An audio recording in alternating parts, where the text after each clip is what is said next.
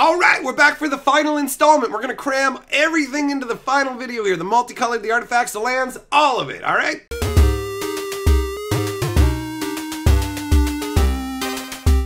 Greetings, owners of fine luxury cardboard rectangles, and welcome to the final video on Dominaria cards. We are going to go through the multicolored cards, the colorless artifact, and land cards now. We're going to hit them all. So let's start with the gold cards.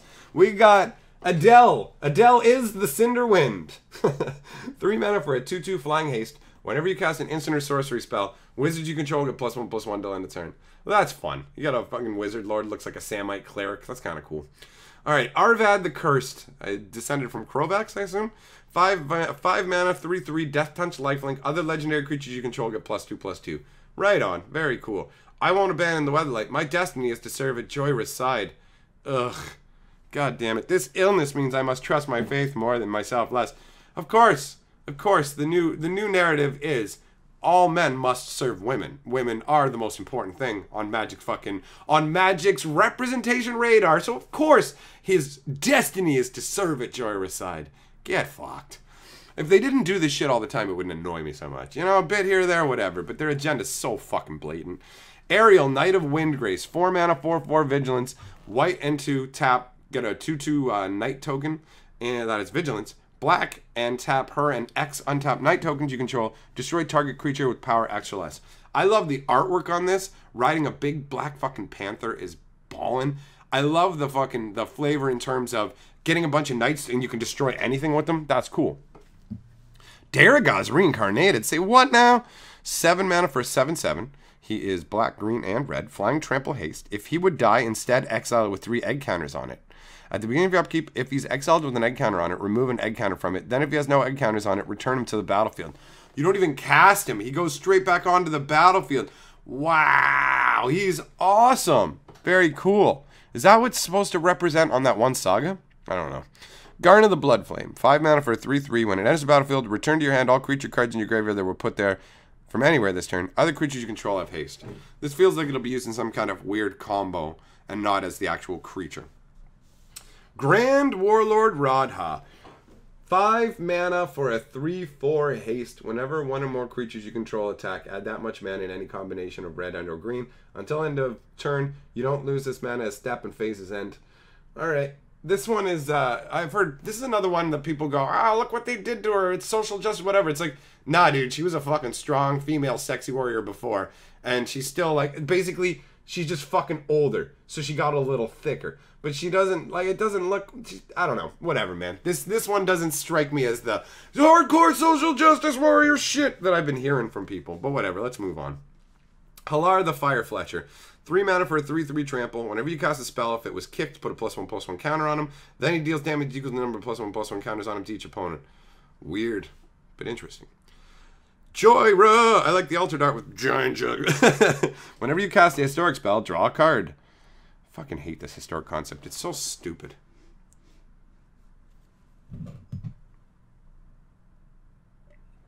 Joda, Archmage Eternal. Let's see here. 1 blue, 1 red, 1 white, 1 colorless. Flying, you can pay up every color rather than paying the mana cost for spells that you cast. So it works like a Fist of Suns, a 4/3 flying Fist of Suns. I like that. That's cube-worthy. Muldrotha, the Gravetide. 6 mana for a 6/6. During each of your turns, you may play up to 1 permanent card of each permanent type from your graveyard. Wow! What? Wow, and this is the Child of Multani? That's cool. I like that. Oath of Teferi. No, Teferi. No. No! 5 mana. Oh my god. When it enters the battlefield, exile another target permanent you control. Return it to the battlefield under its owner's name. You may activate the loyalty abilities of planeswalkers you control twice each time rather than only once. For the lost and forgotten, I will keep watch. Fuck your Gatewatch. It's stupid and it's lame and it keeps going on and it makes you lazy and your stories are fucking shitty. Fuck the Gatewatch. Primeval's Glorious Rebirth. 7 mana. Return all legendary permanent cards from your graveyard to the battlefield. That's cool. Wrath Capuchin, Ship's Mage. I'm so fucking confused because I thought that Wrath and Shauna are like brother and sister. But Shauna's like brown and Wrath's like white. What the fuck is going on? There's something I'm not getting. 4 mana, 3/3 flying flash. You may cast historic spells as though they had flash. Oh, that makes sense. Wrath Capuchin can summon up ancient sagas of history at instant speed. Historic is such a stupid fucking keyword. Alright. Rona. Oh my god, Rona. You look fucking ridiculous. Representation. 3 mana, 2/2. When it enters the battlefield, you may exile target historic card from your graveyard. You may cast non-land cards exiled with Rona. Exile the top card of your library. I can exile a saga from the graveyard. Did you know that I can remove the Brothers' War from existence and bring it back? What? Shanna Sisay's Legacy. Can't be the target of abilities your opponents control. That's interesting. Not spells, just abilities. She gets +1/+1 for each creature you control. So it's a 1/1 by itself. Ugh. I'm heir to many treasures. None is as precious as knowing how my ancestor lived her life. Ooh. Slimefoot the Stowaway. 3 mana for a legendary fungus. Whenever a sapling you control dies, he deals 1 damage to each opponent and you gain a life. Ooh. Wow. I like that. That's cool. As Joya restored the Weatherlight, a mushroom growing in its hold unexpectedly became her first crew member. Ha! That's cool. Tatyova, Benthic Druid. 5 mana, 3/3. Whenever a land enters the battlefield under your control, you gain 1 life and draw a card. Oh, fuck yeah. That's great. God damn. Dude, I'm glad they made that uncommon. That card's really good. Teferi, Hero of Dominaria. Draw a card at the beginning for +1. Draw a card at the beginning of the next end step. Untap 2 lands. Ooh. Ooh, that's nice. -3. Put target non-land permanent into its owner's library 3rd from the top. Alright. -8. You get an emblem with whenever you draw a card, exile target permanent opponent. Wow. Oh. Wow. Teferi, you're sick, dude. You're awesome. Tiana, Ship's Caretaker. Oh, she's an angel? God damn it, I thought an angel was standing behind her. That's weird. Okay. 5 mana, 3/3, flying first strike, Angel Artificer. Whenever an aura or equipment you control is put into a graveyard from the battlefield, you may return that card to its owner's hand at the beginning of the next end step. Cool. The idea of an Angel Artificer that mends artifacts is really neat. Alright, now we've got from the Planeswalker deck. Teferi Timebender, 6 mana, +2, untap up to 1 artifact or creature.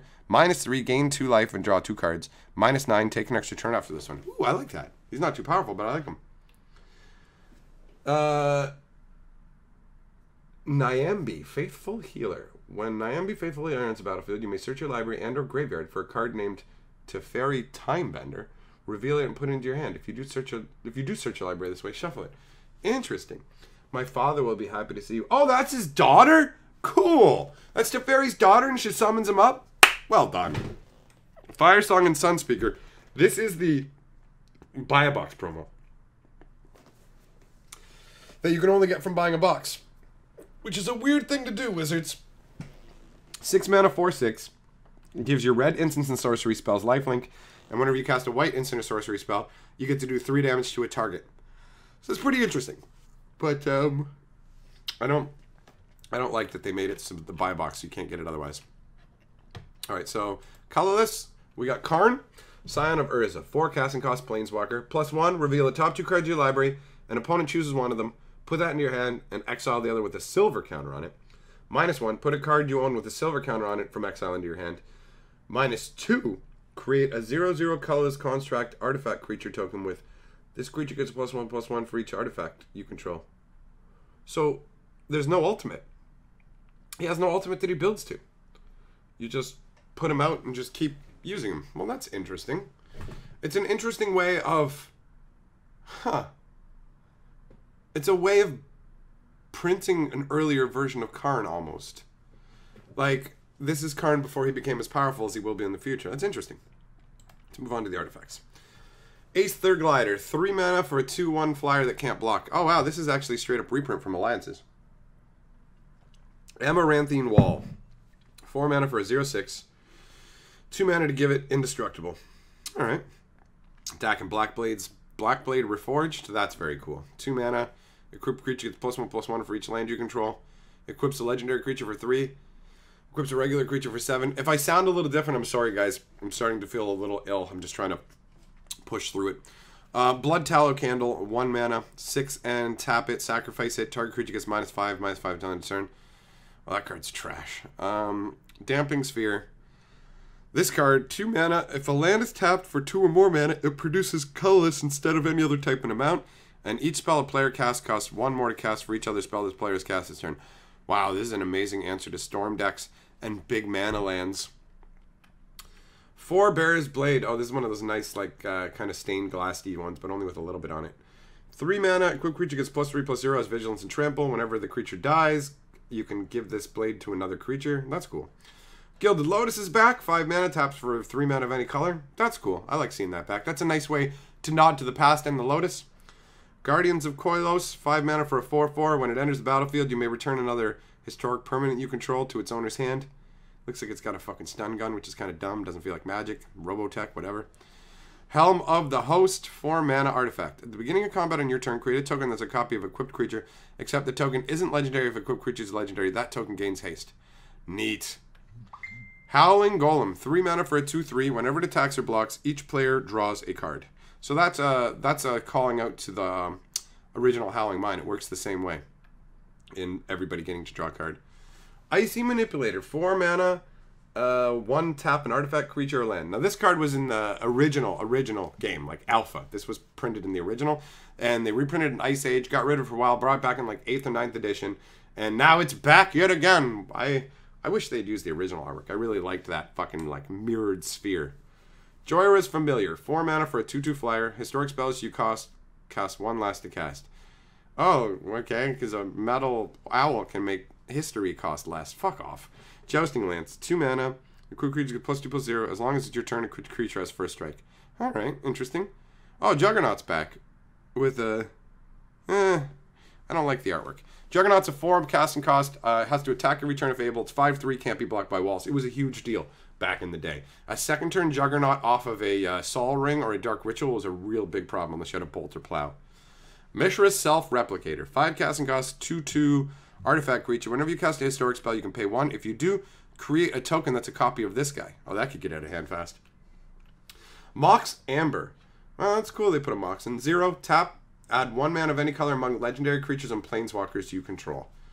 Interesting. A moment in time made tangible. It has the power to realize epic visions. Flavor text crap.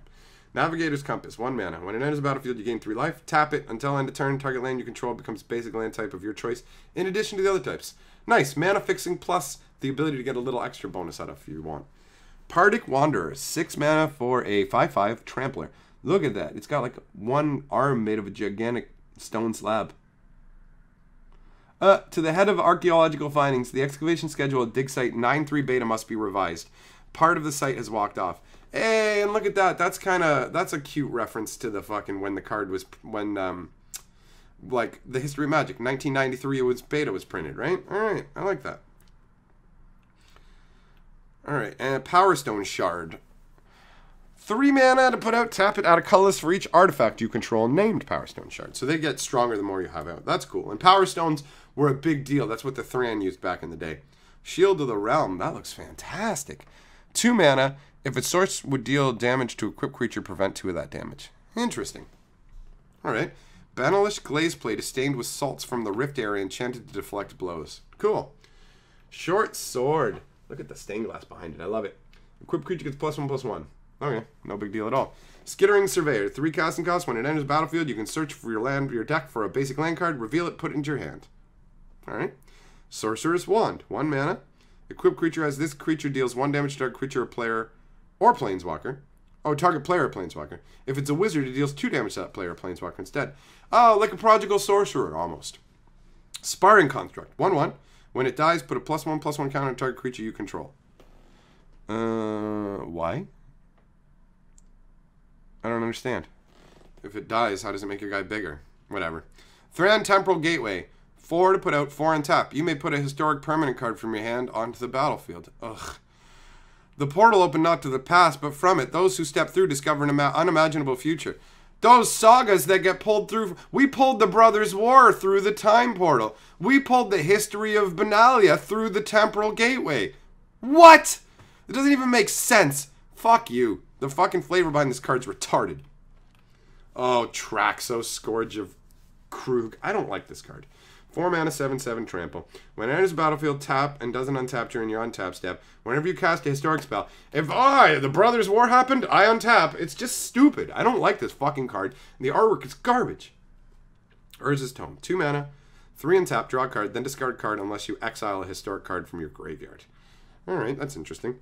Voltaic Servant. 2 for a 1/3 at the beginning of your end step. Untap target artifact. Alright. The Weatherlight. 4 mana for a 4/5 flying vehicle. Whenever it deals combat damage to a player, look at the top 5 cards of your library. You reveal a historic card from among them and put it into your hand. Put the rest on the bottom of your library in a random order. I like this. I've heard people complaining about the Weatherlight, but I like this. I like this as a ship that goes around collecting up parts of history and things. I enjoy that. Teferi Sentinel. It's 5. I'm dying here. Hold on. Teferi Sentinel. 5 casting cost, artifact golem, 2/6. As long as you control a Teferi Planeswalker, it becomes a 6/6. Alright, so that's from the that's obviously from the Teferi deck as well. And let's take a look at the lands, guys. We'll wrap it up with the lands. So we've got Cabal Stronghold, which is a play on Cabal Coffers. It taps for a colorless or 3 and tap it, add a black for each basic swamp you control. And you got Clifftop Retreats, which is comes into play tapped unless you have a mountain or plains and adds a red or green. Basically, they reprinted the Innistrad block duel. So you got Clifftop Retreat, Hinterland Harbor, Isolated Chapel, Sulphur Falls, and what was the other one? Woodland Cemetery. All right? And then the other lands they made, Memorial to Folly enters the battlefield tapped. Taps for a black, 3, sacrifice it, return creature card from your graveyard to your hand. All right? The blue one sacrifices to draw 2 cards for 5. The white one sacrifices for 4 to make 2 1/1 soldier tokens. The green one sacrifices for 3 to look at the top 5 of your deck, reveal a creature card from among them, and put it into your hand. The red one is sacrifice it to destroy target land. Huh. Well now. That one, keep your eyes on that one. Zhalfirin Void. When it enters the battlefield, scry 1, add 1. This is cool. This is a land that taps for colorless. Scries 1, the Zhalfirin Void. I like this as an idea. That's fun. The Wind Whispers come home, but I cannot. Teferi. Man, the flavor text, the artwork, everything comes together on this to give that feeling of like emptiness, and he can't go back. That's so cool. And then we just have the basics, it looks like, and then the Meandering River. So they have the cycle of... Is there a cycle?